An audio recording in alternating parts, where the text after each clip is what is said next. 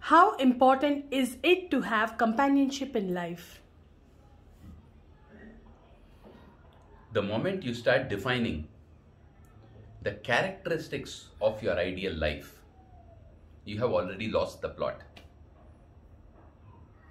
Life is not about creating a boundary and setting everything perfectly and standing back to, say, admire your creation. Life is more like flowing with the waters of time, encountering whatever you encounter, do exactly what is most spontaneously available for you to do in the given moment, and rest in peace all through the journey.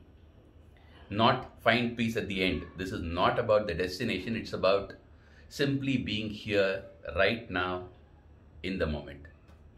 So, saying that it is important to have companionship in life is as stupid as saying that companionship is not required in life. If companionship makes itself available, make best use of it.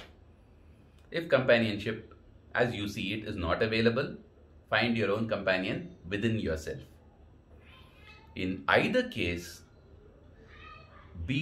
stay situated in the peace that is the background for all this, because that is what life truly is all about. You can be after all the excitement that you want in life, but all of that happens on this background of peace. And if you look for excitement, you will also end up having trials and tribulations. It doesn't matter. All of those, as they come up, need to be embraced.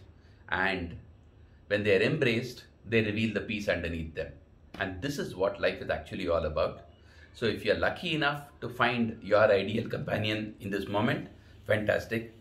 If it appears to you that you are unlucky and you don't find your ideal companion right now, it is not a problem at all, because your true ideal companion actually is sitting right inside you.